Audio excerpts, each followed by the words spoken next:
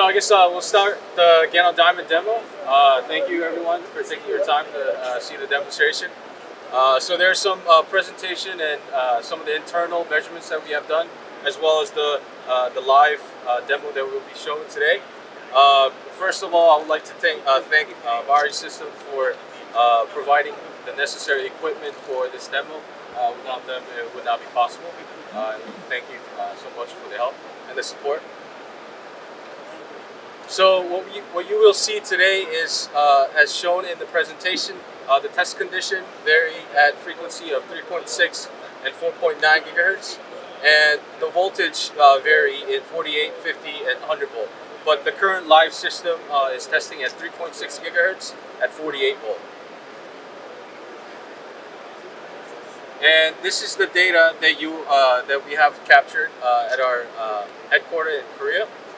And you will see the live demonstration with the very similar data sets. So we will show you some of the power sweeps and the contours. Just reminded that the transistor itself is not internally matched. It is at the center position.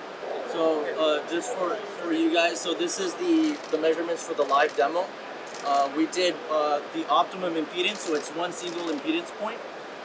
We also have a previous measurement that we have where we measured multiple impedances in a very small section, and we have the contours for that. So let me go ahead and just pull that up for you guys. So this was a measurement that was done earlier today, and as you can see here, we have the P out and drain efficiency contours for this exact same device. Yeah, so as you can see at 48 volt, our peak power density is somewhere in the 15 watt per millimeter range. As I mentioned before, this is not internally matched, so the drain efficiency is at 66%.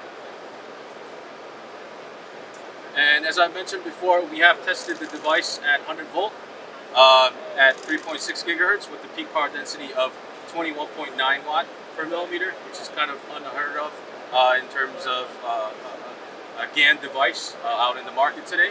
And we do have the video clip of the power sweep that we have done internally at RFHIC Airport.